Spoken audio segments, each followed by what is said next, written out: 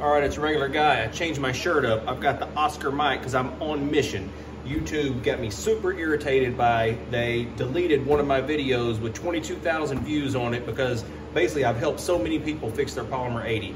Look, I'm just not gonna go into my rant again. Some of y'all saw it earlier and I'm pissed off, but you know what? I've decided I'm doing one video a week on the Polymer 80 on how to fix it. I want everyone to like, subscribe, share with all their friends. It's got to get so big that they can't deny it. And to be honest, people think that that YouTube is fair and stuff. They're not, because I didn't do anything wrong. There's nothing about what we're talking about on Polymer 80s that's illegal. We're talking about how to make weapons safer.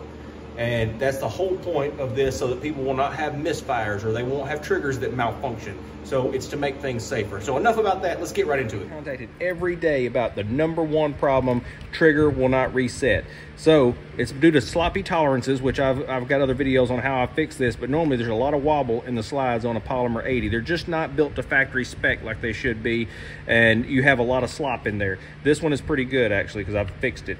But this causes your trigger bar to sit too low in the weapon and not function correctly. Notice I said not function correctly. This is not making a full auto or a suppressor or a bump stock like YouTube was trying to say on my other video.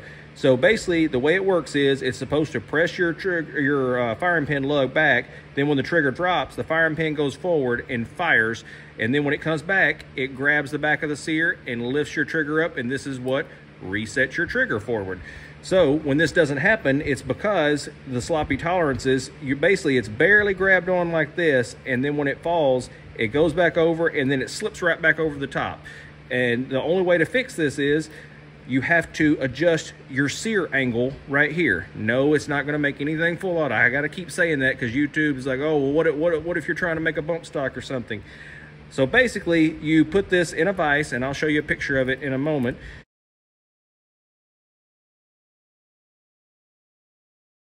You have a vise like so, and you put this in and you lift the back part up by basically you torque it forward. I'm just exaggerating, and you don't do that much, just so you know.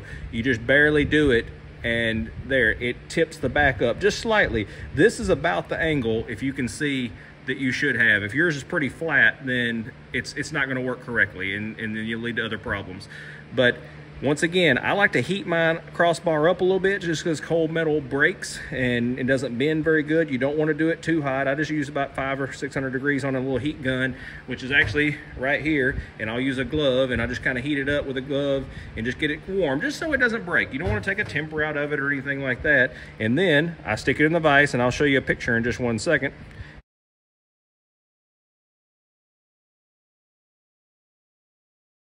And then basically you tip the back part up.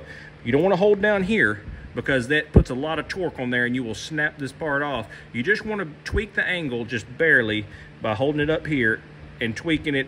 And it might take 2 or 3 times of doing it because you don't want to overdo it, because then it makes your trigger travel way too long.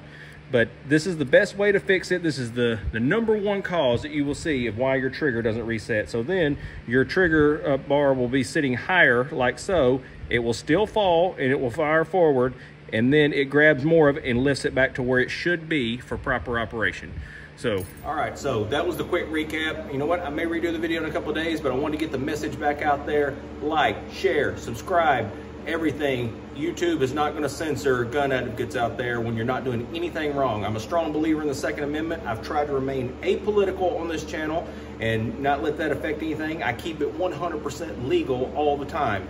So I don't know what they were thinking, but you know what? It's somebody sitting over in California that doesn't know anything about guns trying to say, oh, well, they're trying to do try to show people how to build things that they shouldn't. That's not true at all. It's how to make things operate safely the way they should.